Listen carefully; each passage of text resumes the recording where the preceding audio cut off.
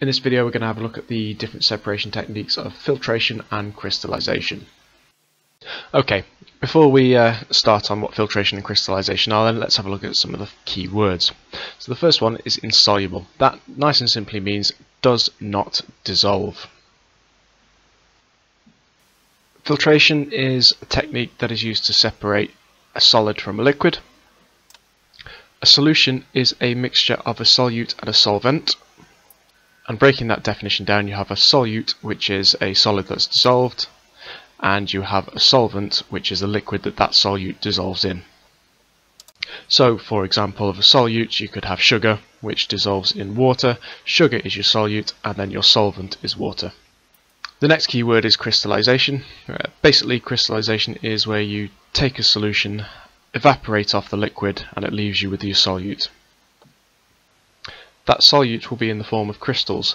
Now there are two different types. If you leave it to cool over a long period of time, so it cools slowly, you're going to get large crystals, and then if you do it over a short period of time and cool it quickly, you'll have small crystals. The next key phase is what a saturated solution is.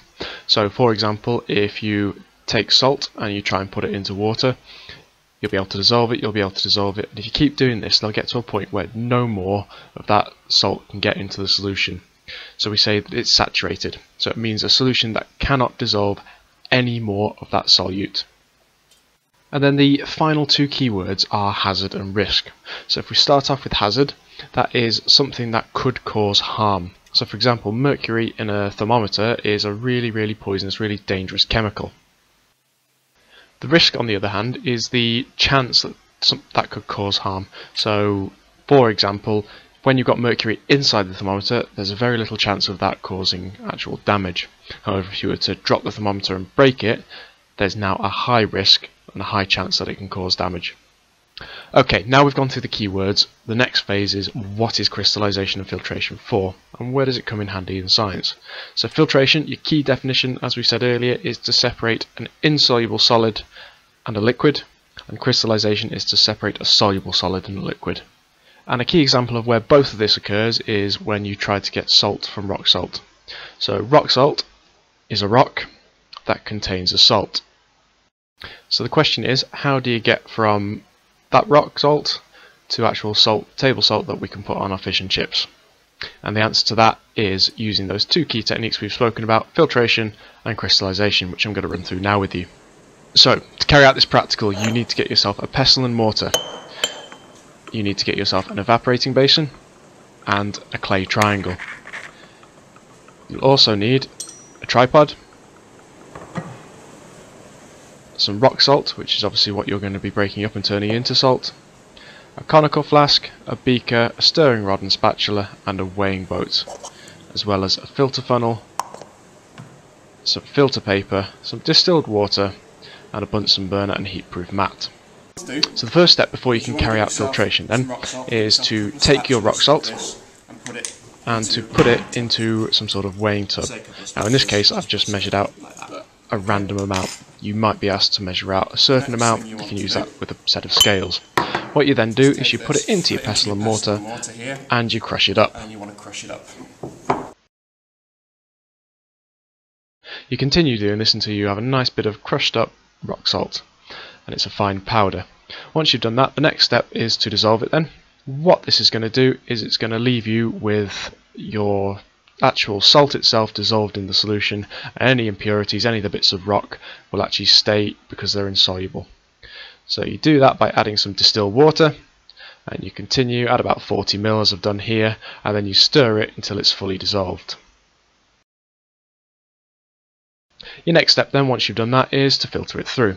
So grab yourself your filter funnel and conical flask, and then get yourself some filter paper and fold it like I've done here. This is something called the fluted filter technique, but you don't need to know that for the exam. Once you've got that in place, add in your solution and filter it through, and leave that to filter. If you've done it well enough, you should have a completely colourless solution down at the bottom, and then bits of impurity left in the filter paper at the top. Okay, so you now got your solution of salt, you've removed all your impurities. The next step is crystallization. So what you do is you take your solution and add it to an evaporating basin and place it onto the clay triangle. You then need to get your Bunsen burner and you need to heat it gently to start to evaporate off the liquid.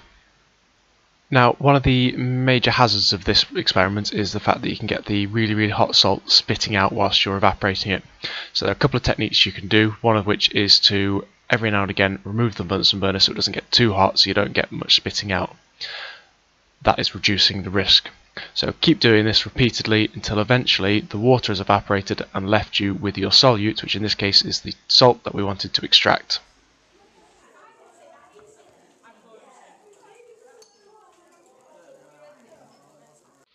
Okay, let's have a look at a practice question then.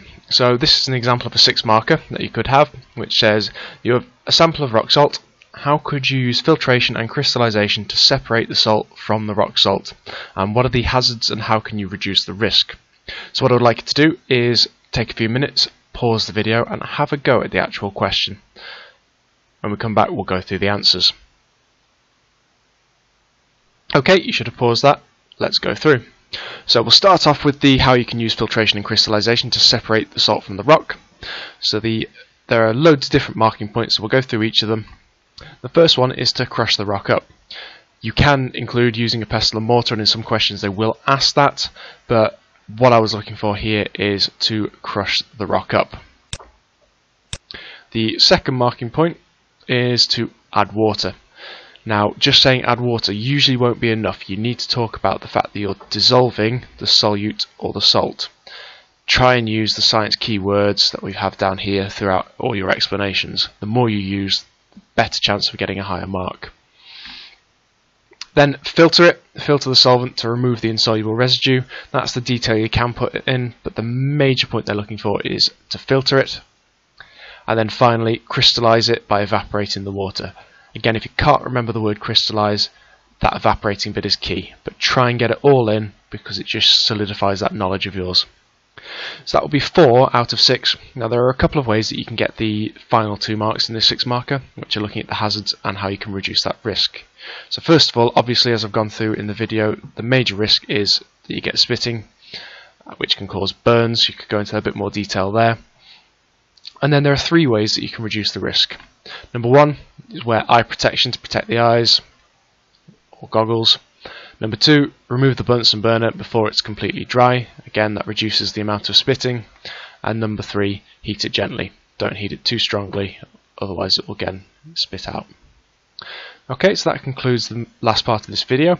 If you're feeling confident enough, you can have a go at the review section, which is how would you extract sugar from a mixture of sugar and sand?